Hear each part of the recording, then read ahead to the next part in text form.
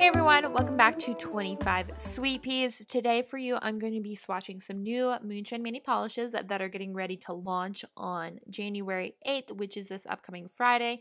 This is the Slow Your Roll Part 2 trio, which is inspired by various films. This particular part of the collection is inspired by films featuring Bill Murray. And there are 3 polishes since this is a trio. And then there is a bonus polish, which you actually have a chance to get free if you stay tuned to the end to hear about how you can. Because right now we got to talk about swatches. The first shade we are checking out is called Groundhog Day. And this is described as a soft peach nude with a strong pink and orange and gold glow. This one is really, really pretty.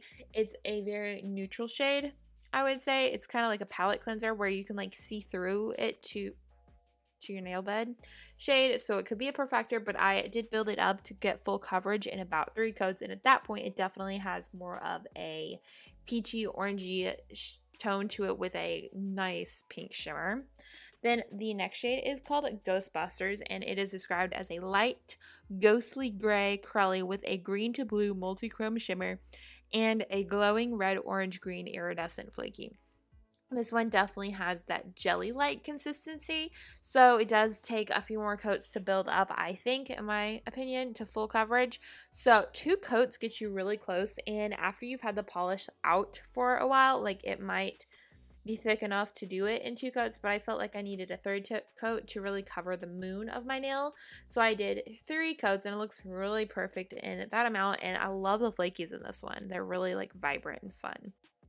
The next shade that we are moving on to is called What About Bob, and it is described as a silky, squishy light blue packed with a royal blue holo glitter in a variety of sizes.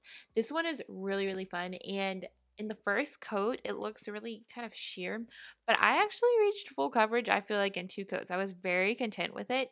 However, if you want your polish a little bit darker or more flaky layered looked, then you might go for a 3rd, but I was really content with 2 actually, which I was actually surprised by. But this one has a really nice formula and it's easy to apply.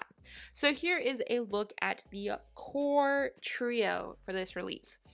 Now, there is an add-on to this collection, which means for the first 48 hours after the collection has launched, you'll be able to purchase the collection as a full collection, and with that, you will get another polish for free, and it is called The Man Who Knew Too Little, and that is the bonus add-on polish. Now, if you don't buy the full collection within the 48 hours, it will not be available for free. However, it will still be available to purchase individually. So let's start swatching that one. This one is called The Man Who Knew Too Little, and this is similar to the one that we swatched earlier in the fact that it's a gray shade. However, this one is darker when you see them side by side for sure. So this is actually described as a medium gray crelly packed with a pink, yellow, green, and iridescent flaky. I also feel like the flakies in this one are a bit stronger than they were in the other gray, or that could possibly be just because they're sitting in a darker base, so therefore they contrast with the base more.